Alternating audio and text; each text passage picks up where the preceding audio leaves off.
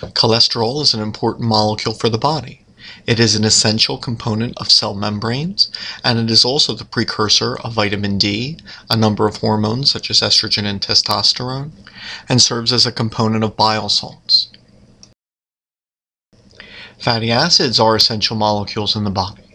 They are the preferred molecules used for energy storage and are used as the precursors to a number of local hormones, such as those that mediate inflammation.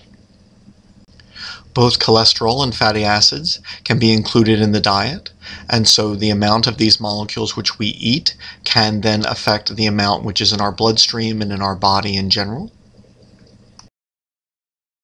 Both of these molecules can also be synthesized from scratch within the body. So our DNA contains the genes to generate cholesterol and fatty acids from other things. And so the level of these molecules in our blood is in part determined by diet, but also in part determined by the synthetic pathways of our own bodies. The DNA in every human nucleus contains a number of genes which are responsible for cholesterol synthesis, such as HMG coenzyme A reductase, HMG coenzyme A synthase, farnesyl diphosphate synthase, and many others. There are also a number of genes which are responsible for fatty acid synthesis, such as acetyl coenzyme A carboxylase, fatty acid synthase, sterol coenzyme A desaturase, and others. How much cholesterol and how much fatty acid does our body make? Well, this is regulated, and the activity of these genes is regulated by a family of transcription factors known as the sterol-regulatory element binding proteins, or SREBPs. These encode the proteins which migrate from the endoplasmic reticulum to the nucleus when cholesterol levels are low.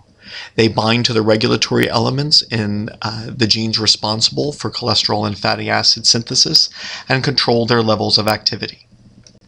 This explains the commonly seen phenomenon that when someone tries to cut cholesterol or fats from their diet, that the level of cholesterol or fats in their bloodstream may not change much, because when the body senses that these levels have been reduced in the diet, transcription factors travel to the nucleus, which will then increase the synthesis of the enzymes which will make new cholesterol and fatty acids from other things. And so therefore, your body can change the amount of cholesterol and fatty acids synthesized in the body based on changes of the levels of these molecules in your diet.